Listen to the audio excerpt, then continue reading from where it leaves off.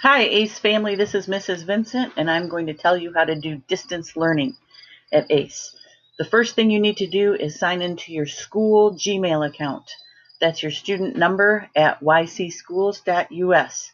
If you have forgotten your password, then you should email or text Mrs. Dolan and find out what your password is.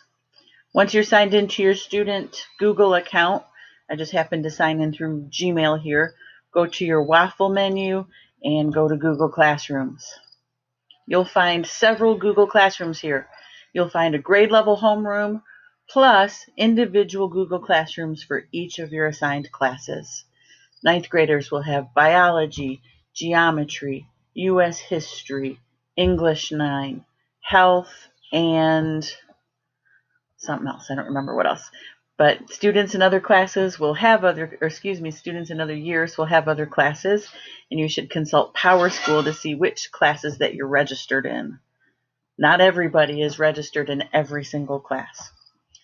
Visit your visit your grade level homeroom, and then click on the first assignment here to get your planner page for the week.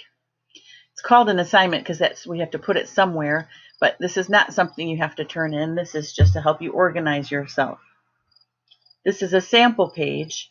When you get your real page, it will have the links to all of your Google Classrooms, as well as a list of what you need to turn in by the end of the week. It'll also have links to all of your live meeting times.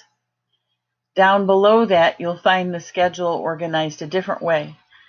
These again are links to the Google Class meetings, and it's just organized by day. All of your classes will start at 11 or 1 or 2. Our school circle is at 11 on Fridays.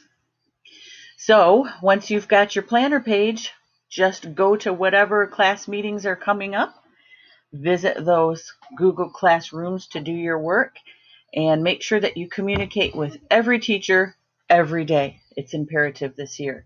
If you go to a Google Class meeting, then that counts as communication. And if you haven't attended a class meeting on that day, then make sure you email, text, or call the other teachers to make sure that you have communicated with every single teacher every single day. See you next week. Can't wait. Bye.